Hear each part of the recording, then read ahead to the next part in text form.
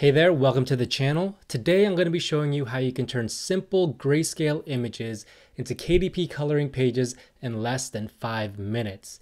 And hopefully this will help you with or get started in your low and medium content Amazon KDP business. So basically I'm going to help you turn this into this.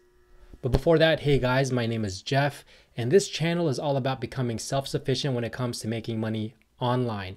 And right now we're talking about low and medium content publishing on Amazon KDP. So if this sounds interesting to you, feel free to hit that subscribe button so that you can be notified whenever I release a new video.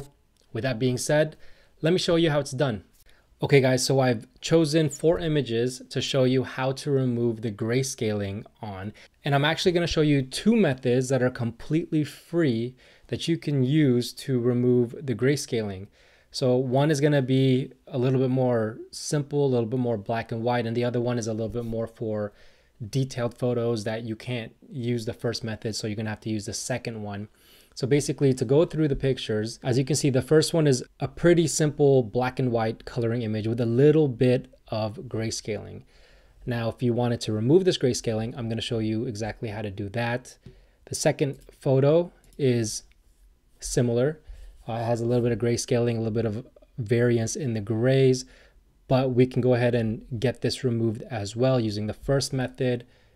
The next image is pretty similar. So once again, I'm going to show you the method.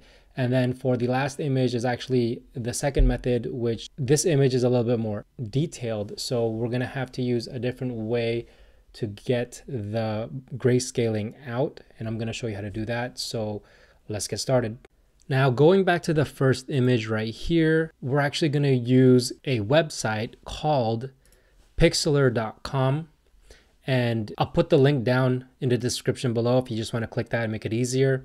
But basically, it's an online photo editor that you can use right now for free. And the one that we're going to use is this Pixlr Editor, Advanced Photo Editor. It'll open up this interface, and then we can easily just drag it into here or click this open image. But what we're going to do is we're just going to drag it. So if we just drag it over here, go ahead and click original, and there it is. So with this method is we're going to go to the left hand side here, and we're going to look for this fill button. So go ahead and click this fill button, and you want to make sure the top color right here is white. If it's not white, click on it and then drag this all the way up where you can see the hex is a £sign and a bunch of F's. That'll make sure that it's all white. Click OK. And then now all you want to do is just go to the areas that are gray and just click on them. And as you can see, the fill tool will turn them whatever color you chose. And in this case, we chose white. So as you can see, I'm slowly but surely turning the image into more of a black and white image and removing the grayscale on it. So once you're happy with that, we have to make sure to get this part. You can go ahead and save it by clicking File and Save. Save it as a PNG, and then go ahead and save it like that. And there you go with the first one. Now with the second one, we can go ahead and drag it in as well. Same thing, create new, original, apply. And then now make sure the fill is chosen, the white is chosen, and let's just get to work by clicking the spots that we want to turn white. As you can see, there's a little bit more variance in the grays, but it's still doing its job. So we can just keep clicking in the areas that we want to turn white. And as you can see, slowly but surely, it's turning this picture into more of just a black and white image. And we can, do the eyes. And oh, if we made a mistake, we can go back by going to the history bar right here on the right and just going one up. And as you can see, it'll undo the last one that we did. And let's just say we like it like this. Oh, we missed a spot. Now all we're going to do is same thing, save it as a PNG, save, and that one's done. Okay, now on to the third image. The third image is this picture of the dog. Let's go ahead and drag it in. Create new, original, apply. And I'm going to show you that with this one, it is a little bit more complicated, but you can still get it done. As you can see, there are areas here where you're going to have to really focus on to get a lot of the grays out. And you certainly can do it with this method, which is what I'm doing right now. I'm showing you right now. And I'm going to show you how to clean up the rest of the grays that you're not able to get. So let's say we've gotten everything that we want out, all the grays that we want out. Let's say we've done most of that, but there's still a little bit of spotting. Really what you're gonna have to do now, grab this draw tool right here, and you want to make sure that you have the right settings here, 40 pixels. That seems to be okay. Make it white, and then you want to zoom in, and you just want to color it in the spots that you need to clean up here.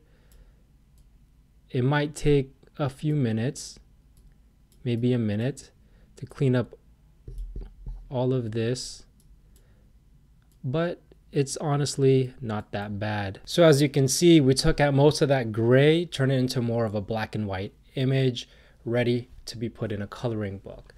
Now, as you can see, from the first to the second to the third, it got a little bit more detailed. And now we're going to go to the fourth image, which is going to be where we can't use this method anymore. And I'm going to show you exactly what I'm talking about.